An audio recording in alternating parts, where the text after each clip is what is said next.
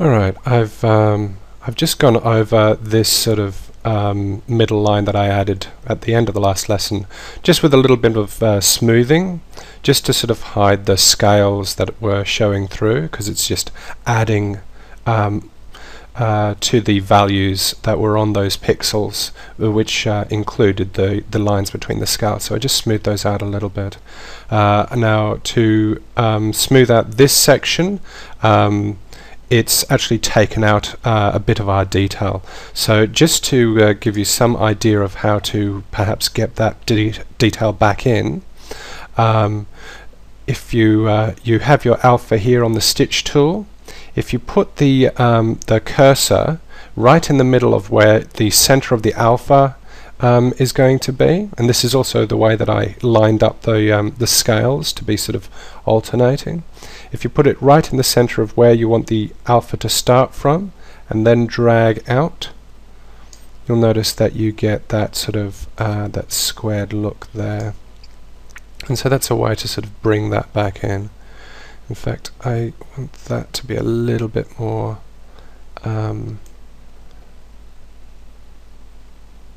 there we go. And then I'll just go over that and smooth it just a little bit.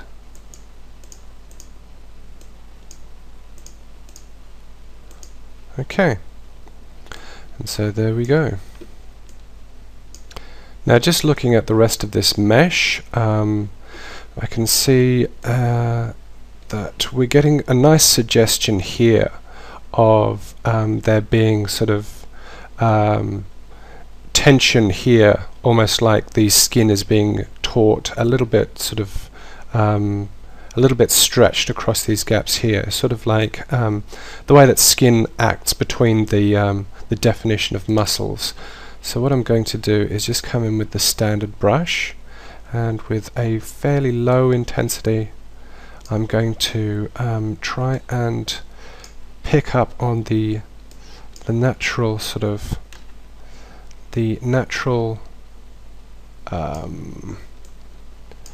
details that are coming out of the mesh, and just sort of exaggerate those just a little bit. Now, a lot of this is fairly sort of tedious stuff, and a lot of it doesn't need to be demonstrated entirely in each and every sort of minute of video.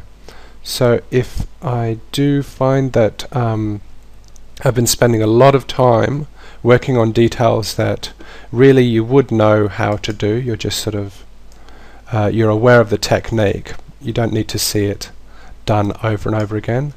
If it gets to that stage, I'm just going to edit those sections out, and you'll see a slight jump. So don't be alarmed, it just means that I'm assuming that you know how I did it.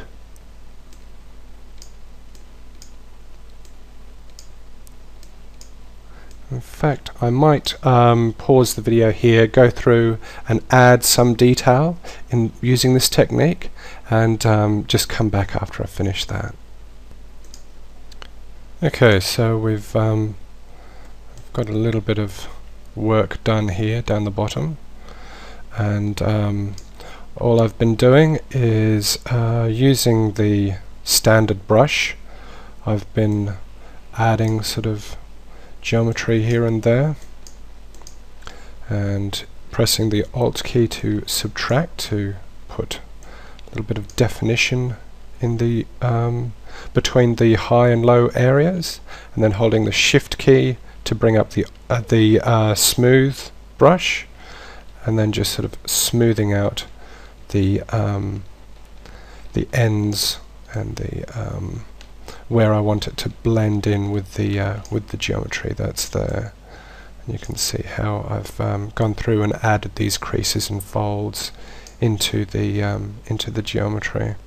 If I press the Alt key and tap, you can see that from a distance it's starting to look a lot like some sort of biological strained skin over some sort of endoskeleton.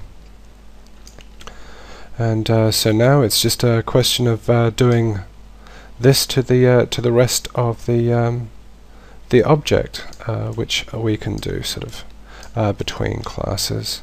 One thing I will show you in this lesson is the lazy mouse feature in ZBrush.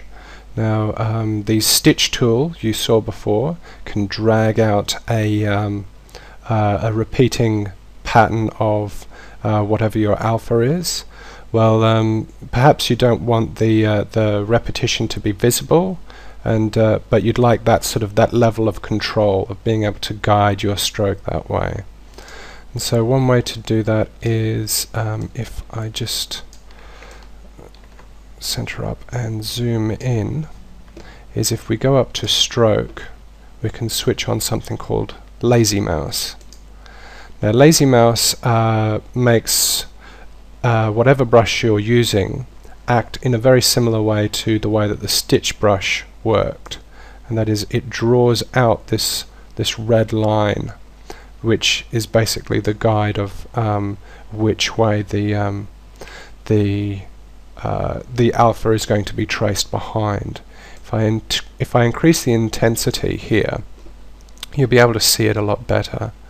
I can sort of drag it out, and you can get very nice sort of smooth strokes that would probably be a lot more difficult if you didn't have the lazy mouse option enabled. So that's definitely something to keep in mind. Look good at the start there. I kind of got a bit carried away. So yeah, the lazy mouse is a good way to add those things, particularly if you are using a mouse and not a stylus or a tablet. The lazy mouse can give you similar effects to those items. Unfortunately, the tablet still gives you that sort of variation that you don't get with the mouse. So you can start with a light stroke and then press harder to get a deeper stroke, but unfortunately with a mouse you're pretty much stuck with one pressure all the way through. That's why we keep our intensity levels down and add gradually, piece by piece. So yeah, use the lazy mouse.